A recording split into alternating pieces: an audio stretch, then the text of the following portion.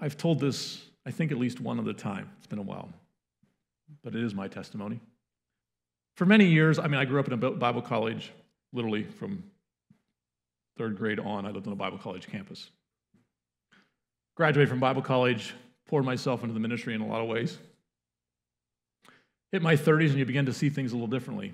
I realized something wasn't working. Wasn't sure what it was. Honestly didn't.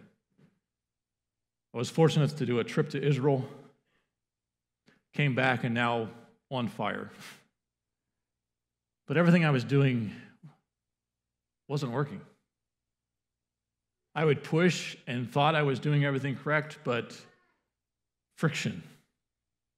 It's relationships, it's church, it happens. And I felt like I should go to Israel and study. Worked for the children of Israel. They went into the desert. Christ went into the desert. I figured it might as well work for me too.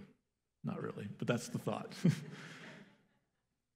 And so my wife and I, on a pretty quick decision, I think it took us 3 months from talking about it to actually landing in Israel, so it was kind of quick.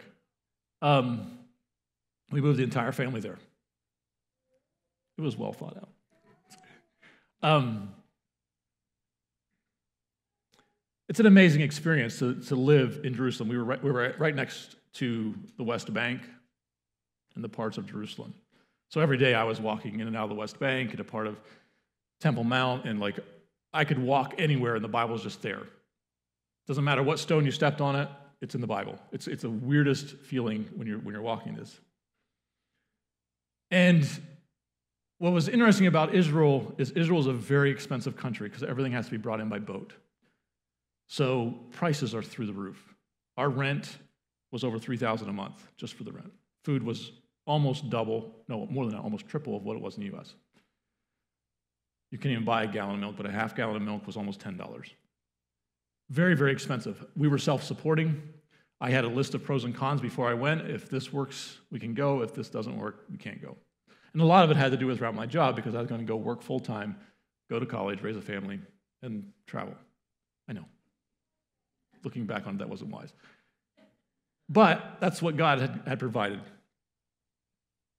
And for the first 6 months, everything is absolutely amazing. Beautiful country, we're traveling, getting into college, starting classes, everything is amazing. And I was finally given the opportunity to do what I had been wanting to do, and that was to lead my very first tour. Finally, everything's coming together. The sky is sunny. I get to lead people in the lands of the Bible and tell them about Jesus. Even better, I get to take them to Temple Mount and show them a place where God lived for 1,000 years. It doesn't get better than this. It was gorgeous. The weather was perfect. The group was alive. I'm teaching. I'm just having the time of my life. I am now leading them past where the adulterous woman was met Christ, where the lady put in her 2 mites right into the temple. All these stories, and I'm standing about 15 feet from where the Holy of Holies would have been. And in my pocket, my phone buzzed. And I pulled it out, and there was a couple emails. And I'm just looking at the subject lines just because what was going on. Change of direction. No longer needed. And every single one of my clients decided I was no longer needed. You want to talk about a punch to the gut? I thought this was what God wanted. I am literally standing 15 feet away from where God lived for 1,000 years.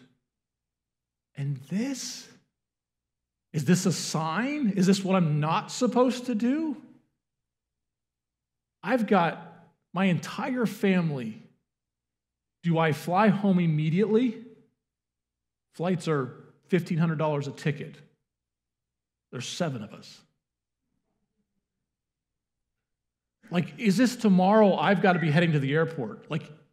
This can't go on. I've just lost all sources of income. We're self-supporting. There's no one else.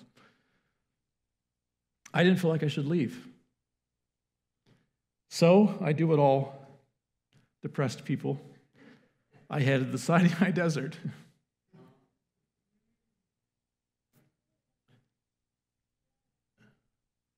I never could get clear. I didn't. I didn't feel like I should. I just had no direction at all. I was like, I don't feel like I should go home. I'm not sure if I should stay. For about 2 weeks, I was doing my best. Not sure. Nothing was there.